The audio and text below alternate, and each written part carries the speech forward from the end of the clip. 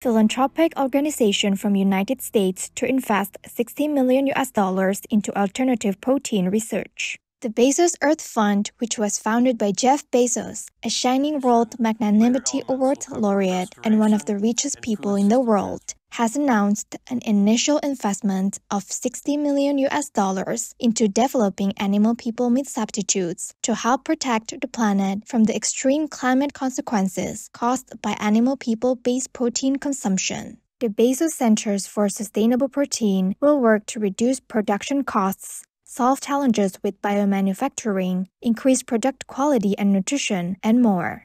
The centers will be attached to universities and set up over the next 5 years. Way to go, Jeff Bezos and Bezos Earth Fund, on your investment in food that does not harm our animal people co-inhabitants or the planet. In heaven's enduring compassion, may your project find great success.